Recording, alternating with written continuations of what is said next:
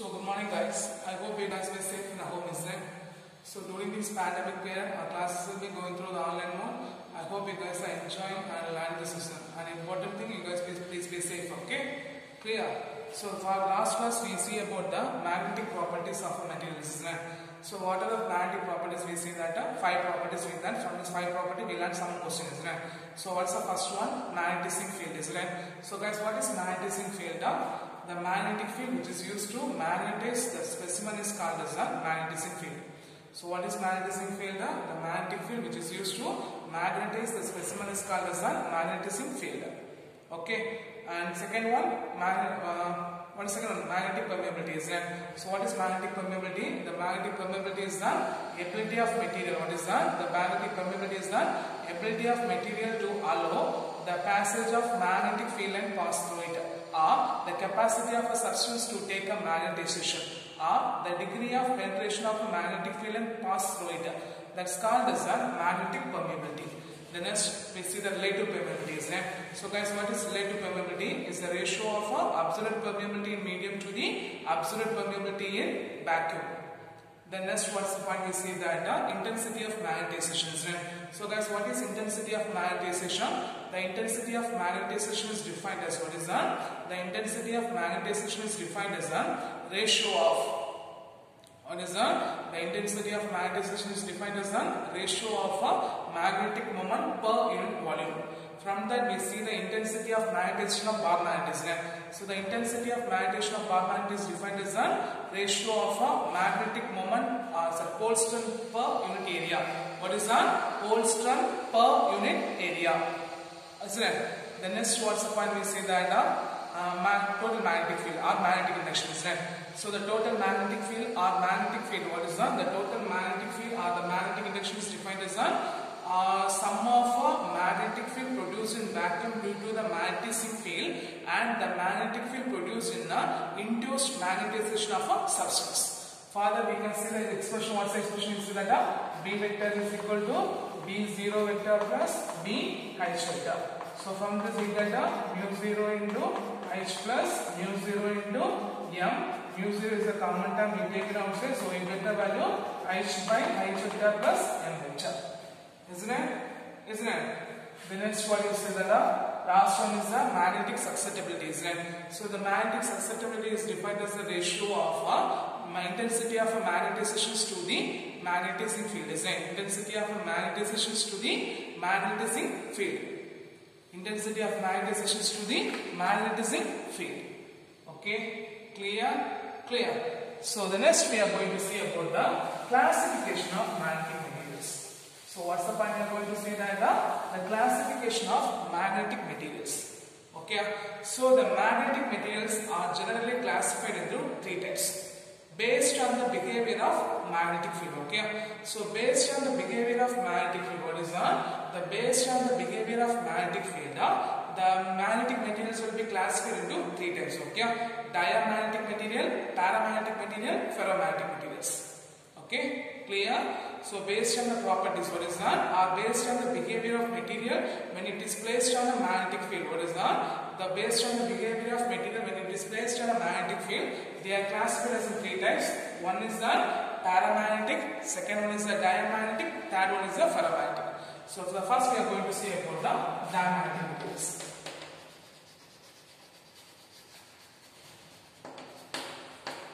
Okay.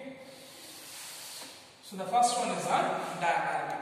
Okay. So we know that atom, material composed of large number of atoms or molecules, and the molecule composed or atom composed of the positive charge nucleus. Atom composed of the positive charge nucleus and the negative charge will be electron will be revolved around the nucleus, isn't it? So the orbital motion of electron, what is that? The orbital motion of electron around the nucleus producing a magnetic field. Okay? The orbital motion of electron around the nucleus producing a magnetic field which is perpendicular to the plane of orbit, which is perpendicular to the plane of orbit. Okay? So each electron orbits, what is that? Each electron orbit having a final orbital magnetic moment. What is that? Each electron they having a final orbital magnetic moment.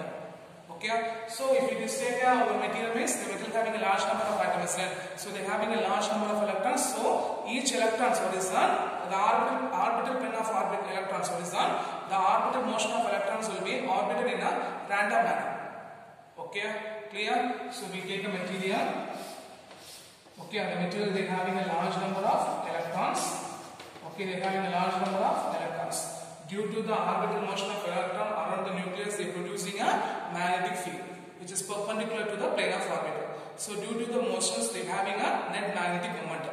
They are having a net magnetic dipole momentum. So they are having a large number of electrons. Each electron they are orbiting in a different manner. Each electron they are orbiting in a different position. So they are having a different magnetic moment. So the net magnetic moment, what is that? So the net magnetic moment will be 0, or there is no resultant magnetic moment. Okay. Because each electron moving in a different magnetism, right? So the net magnetic moment will be 0, or there is a 0 resultant magnetic momentum. Okay, clear? So we take electrons, diamagnetic materials. The material consists of a large number of electrons.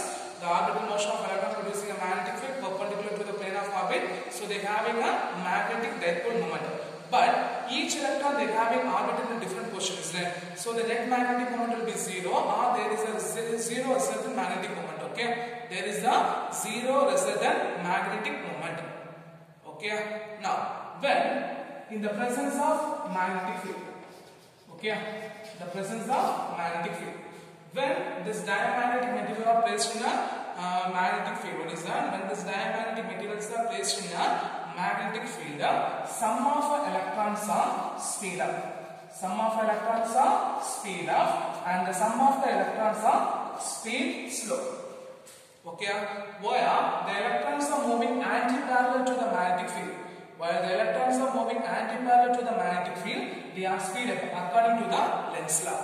According to the Lenz's law. So they are producing an induced magnetic moment. What is that? They produces the induced magnetic moment.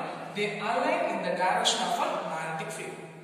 Okay, they align opposite to the direction of a magnetic field. For example, before applying electric field, the electrons are moving in a different directions. Okay, electrons are moving in a different direction. But when we are applying a magnetic field, or in the presence of a magnetic field, okay, in the presence of a magnetic field, some of electrons will be speed up, some of electrons will be slow. Because the electrons are moving anti-parallel to the magnetic field, they are speed up according to the Lenz's law.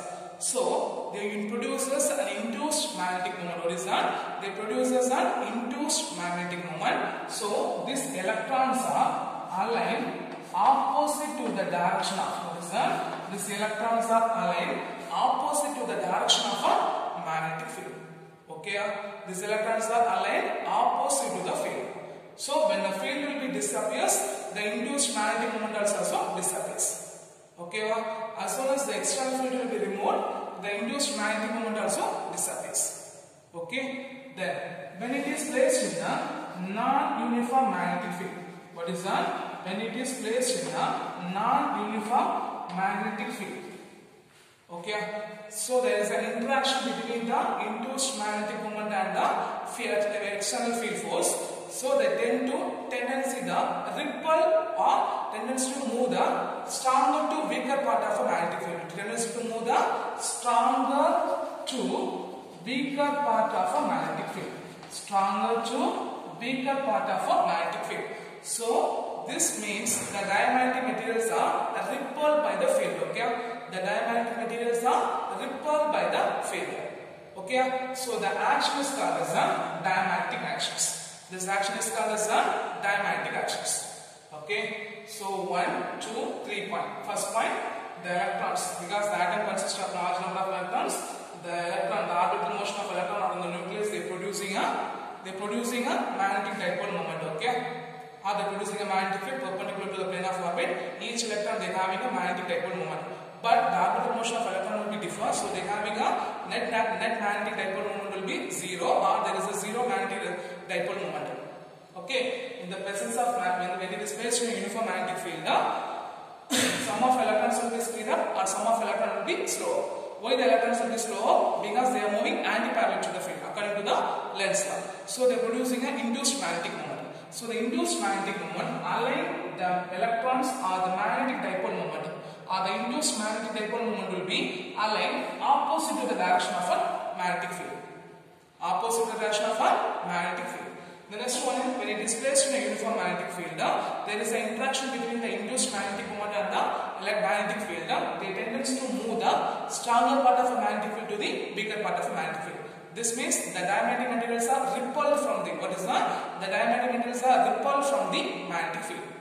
Okay, clear. So some of the features. So this type of action is called as the diamagnetic actions. Okay. Then the properties of a diamagnetic. What is that? The properties of a diamagnetic. The first one, magnetic susceptibility. What is that? The magnetic susceptibility is negative. What's the first property? The magnetic susceptibility is negative. Okay. Then second one, the relative permeability. What is that? The relative permeability is slightly less than 1. Okay. Slightly less than unity. Okay, so the magnetic field lines are repelled. What is that? The magnetic field lines. What's that one? The magnetic field lines are repel the diamagnetic materials. The magnetic field lines are repel the diamagnetic materials when it is placed in a magnetic field. When it is placed in a magnetic field. Okay, and the fourth point, the susceptibility is. What is that? The susceptibility is independent of temperature. The susceptibility is independent of temperature. And the last point, the examples of a diamagnetic materials. So guys, what are the examples of a diamagnetic materials? Bismuth, copper, water. What are the examples of diamagnetic materials? Bismuth, copper and water. So guys, what is diamagnetic materials are? How the materials will be classified? Well, because the magnetic materials are classified into 3 types based on the behavior in magnetic field. Okay, based on the behavior in magnetic field.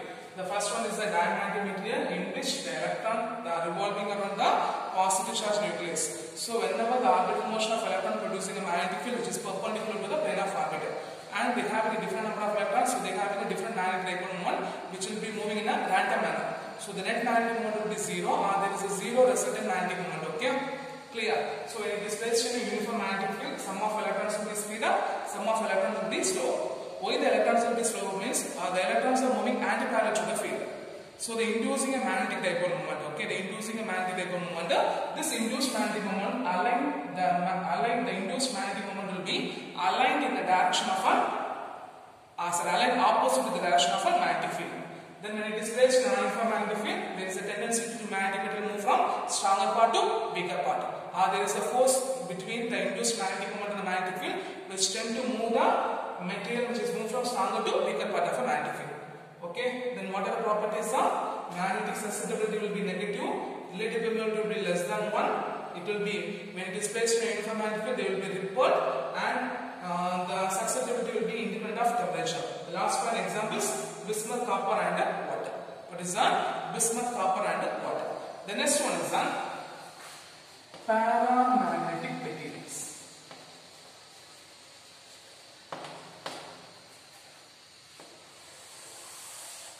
The next one is paramagnetic materials. Okay. In this material, each atom or molecule they having a net magnetic dipole moment. Okay. They having a net magnetic dipole moment due to the orbital and what is that? Due to the orbital and spin magnetic momentum of electrons. Okay, they having a net magnetic moment due to the orbital and spin magnetic momentum of electrons. Orbital and spin magnetic momentum of electrons. So due to the random motion of electron, what is that? Due to the random motion of this magnetic momentum, the net magnetic moment will be, net magnetic moment of material will be 0. So due to the random motion, what is that? Due to the random motion of a magnetic moment, what is that? Due to the random motion of a magnetic moment, the net magnetic momentum of a material will be 0. The net magnetic momentum of a material will be 0. So what's the first point? For paramagnetic materials, the net magnetic moment, what is that? There is a net magnetic moment due to the orbital and spin motion of a spin magnetic momentum of electrons. Okay, due to the random motion of a magnetic moment, the net magnetic moment will be 0. Okay, clear? Now, when it is present in a uniform magnetic field, when it is present in a uniform magnetic field, the top aligned, what is that? The top acting on the magnetic dipoles. What is that? The top acting on the dipoles, which will be aligned in the direction of a field.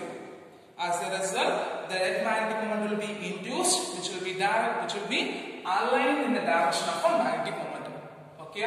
So when it is placed in a uniform magnetic field, what is that? When it is placed in a uniform magnetic field, the top acting on a dipole, what is that? The top acting on a dipole, which will be tend to align in the direction of magnetic field. So there is an induced magnetic moment. What is that? There is an induced magnetic moment. There is an induced magnetic moment. They tend to align the magnetic dipole moment in the direction of a magnetic field. Here, opposite to the direction of magnetic field. Here, align in the direction of a magnetic field. Okay, they tend to align in the direction of a magnetic field. Okay, then point number 3. Here, when it is placed in non-uniform magnetic field is then. So when it is placed in the non-uniform magnetic field, what is that? When it is placed in the non-uniform magnetic field.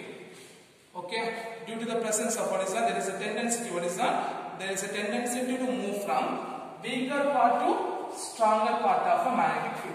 What is that? Weaker part to stronger part of a magnetic field. Weaker part to stronger part of a magnetic field. So the induced dipole moment present as long as the external field will be exist. Okay, the induced magnetic dipole moment will be present as long as the external magnetic field will be exist. Okay, while when it is placed in a non-uniform magnetic field, what is that? When it is placed in non-uniform magnetic, there is a tendency to move from the weaker part to stronger part of a magnetic field. So the material which exhibits the weak magnetism in the direction of magnetic field. What is that? The material which exhibits the weak magnetism in the direction of magnetic field is called as paramagnetic materials. Paramagnetic materials. Okay. The examples. What are the examples we got? In which the relative permeability, what is that? Magnetic susceptibility is positive and small. Magnetic susceptibility is positive and small. Okay. The relative permeability is will be greater than unity. Okay, the relative permeability will be greater than unity. Okay, then third point, the magnetic field lines are attracted. What is that? The magnetic field lines are attracted the magnetic materials. Okay, when they are placed in a uniform magnetic field, the magnetic field lines are attracted the paramagnetic material when they are placed in a uniform magnetic field. Then the susceptibility, what is that? Here the susceptibility will be independent of temperature. Here the susceptibility is inversely proportional to, what is that? Susceptibility is inversely proportional to the temperature. The susceptibility is inversely proportional to the temperature. Okay, and the examples are aluminum, chromium, platinum, etc. Okay, the last one is the Curie's laws. Here we know that so when the temperature will be increases, what is that? When the temperature will be increases, the thermal vibrations will set up. What is that? The thermal vibrations will be observe the alignment of a magnetic dipole moment. What is that? The thermal vibrations will be observe the alignment of magnetic dipole moment. Okay, the thermal vibrations will be observe the alignment of magnetic dipole moment. Therefore, the magnetic susceptibility decreases with temperature. Okay, the magnetic susceptibility decreases with temperature. So this gives a relation Xm is inversely proportional to temperature. When the inversely proportional temperature, we use a constant. So Xm is equal to C by T. Here C represents the Curie temperature. Okay, C represents this statement is called as the Curie's law, and C represents the Curie's constant. T represents the temperature in Kelvin. So we draw between the temperature. What is that? We draw between the susceptibility versus temperature. Susceptibility versus temperature. When the temperature increases, the susceptibility will be decreases. Okay, that's why we say that when the temperature increases, what is that? When the temperature increases, the thermal vibration observe the alignment of a magnetic dipole moment. The thermal vibrations observe the alignment of a magnetic dipole moment. Okay, so they are inversely proportional to the temperature. So exam is inversely proportional to the temperature. Okay, so what is paramagnetic materials? In which for a paramagnetic material, the net magnetic moment is sum of orbital magnetic moment and spin magnetic momentum of electrons. So this magnetic moment, the net magnetic moment will be random in manner. So there is a net magnetic moment will be 0 because the orbital, the electron will be at random in mono. So the net magnetic moment will be 0, or there is a 0 resulted in magnetic momentum. When it is placed in a uniform magnetic field, there is an interaction between the induced magnetic moment and the force. They tend to move there is a tendency to move in the direction of they tend to align in the direction of a magnetic field. Okay, when it is placed in a non-uniform magnetic field, the induced magnetic moment in which the magnetic materials are moved from the repelled from the weaker part to stronger part of a magnetic field. Okay, then property, the magnetic susceptibility will be positive and small, the relative permeability will be greater than 1, and it will be attracted when it is the magnetic fields are attracted by a paramagnetic materials when it is placed in a uniform magnetic field. And fourth one, the susceptibility will be inversely proportional to the or independent of its temperature, inversely proportional to the temperature. Okay, examples aluminum, chromium and platinum. Then Curie's law, when the temperature increases, the thermal vibration observes the alignment of a dipole moment. So what happens there? Their magnetic susceptibility will be decreases inversely proportional to the temperature. So when the proportion comes to equal using a C, this is called as a Curie's law, and C represents the Curie's temperature, T represents the temperature in Kelvin. Okay, clear. Then third one is ferromagnetic materials.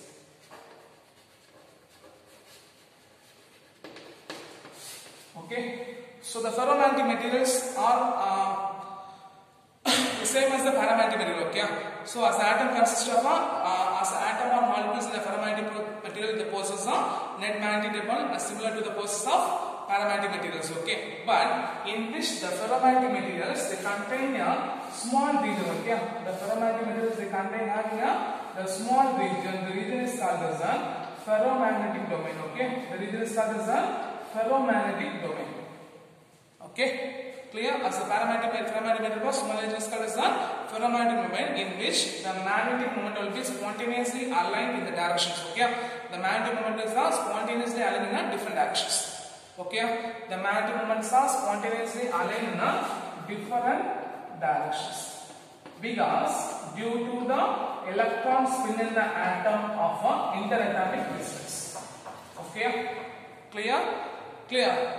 So as an atom or molecule, what is that? As an atom or molecule which consists of in a paramagnetic process, they having a net magnetic moment which is similar to the paramagnetic materials. But the ferromagnetic material having a smaller region is called as the ferromagnetic domains, in which the magnetic dipole momentum of electron will be aligned in different directions. Why means because of interaction between the electron spin, which is depend upon the interatomic distance. Because of electron spin, which will be independent of which will be depends on interatomic distance, in which each domain having what is that? Each domain has a net magnetization in different directions. Okay, each domain has a net magnetization in different directions.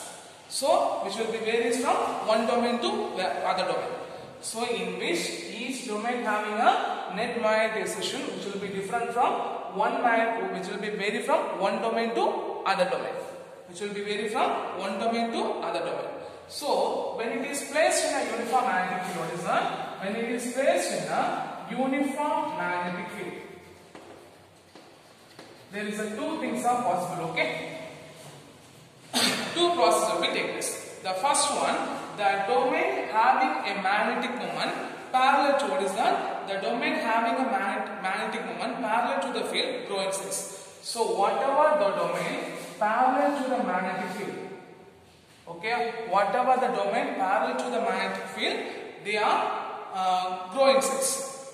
Okay, whatever the domain parallel to the magnetic field, they are growing sets. Then point number 2, the other domains which is not parallel to the field, they are rotated, aligned in the direction of field.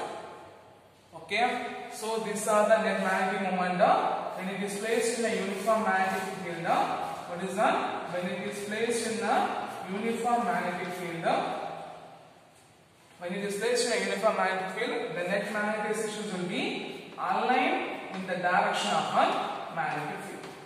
They will be aligned in the direction of a magnetic field. Okay, clear?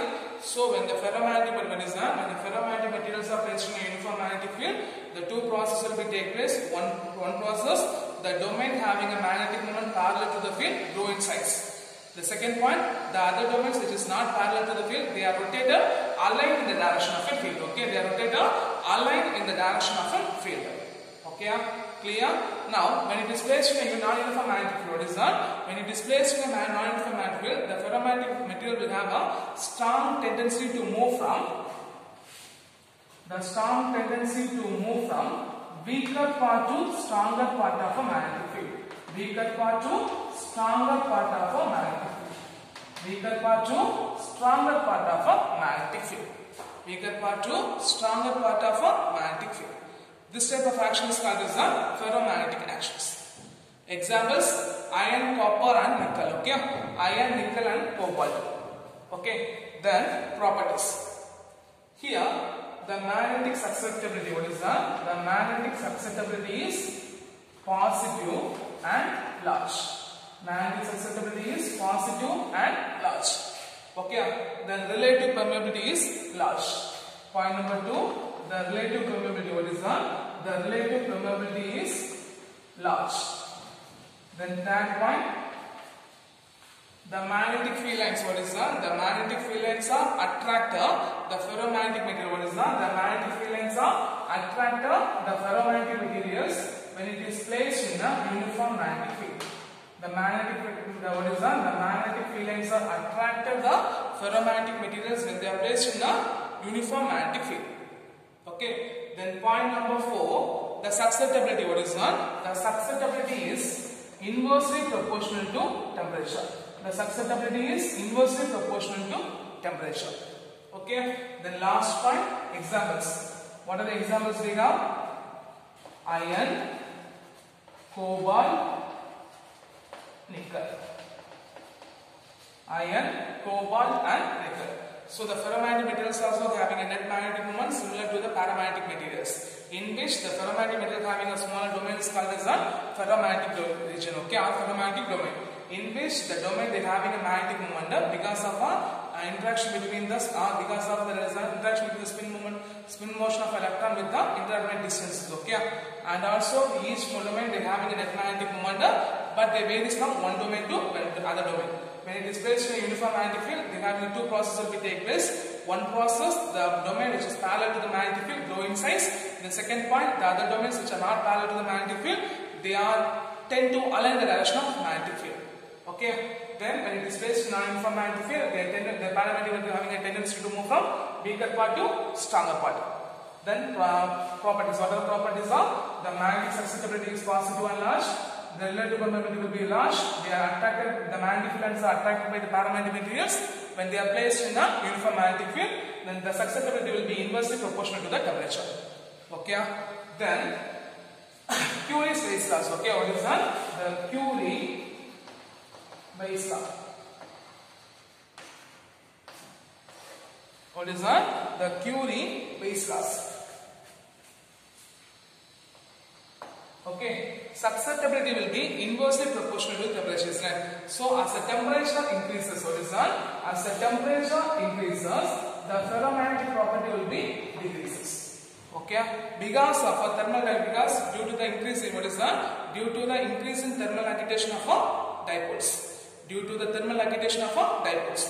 So at one particular temperature, what is that? At one particular temperature, the ferromagnetic material will be converted into paramagnetic materials.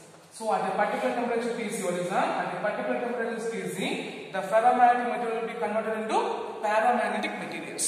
Okay, this susceptibility is above the Curie temperature. What is that? This temperature is known as Curie temperature. Okay, the temperature is known as Curie temperature.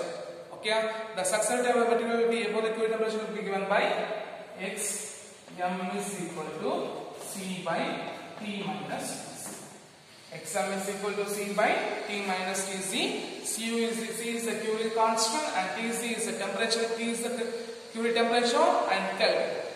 Okay, clear? So if you draw the graph next, So for a temperature of Tc, the susceptibility of material will be decreases. After this, the ferromagnetic material will be converted into paramagnetic materials. Okay, the paramagnetic material will be converted into paramagnetic materials. So what is Curie Weiss law? As the temperature increases, the ferromagnetic property will be decreases because of the thermal vibrations observed the alignment of a dipoles. Okay, so at a particular temperature, the ferromagnetic material will be converted into paramagnetic material.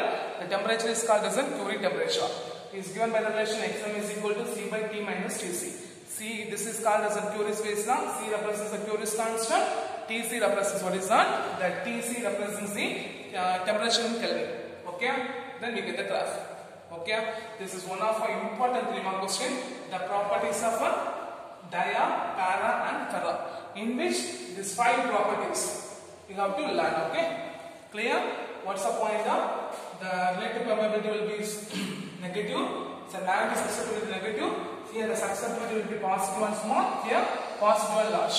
Here the relative permeability will be less than 1, is greater than unity, here also very large. Here the magnetic fields are repelled when they are placed in uniform magnetic field. Here the magnetic fields are attracted, here the magnetic fields are also attracted. The first one, they are independent of temperature, they are inversely proportional to temperature, here also inversely proportional to temperature. Here examples, bismuth, copper, water, here aluminum, chromium, platinum, here iron, cobalt and nickel. Okay, so for this sessions we got only one question, properties of para, ferro and diamagnetic materials, and second question, what is ferromagnetic domain? Okay, clear? And you have to learn all this as the 5-mark questions. Okay, so the 3 questions, one is 5-mark question, one is the properties of a para, ferro and dia. Okay, thanks.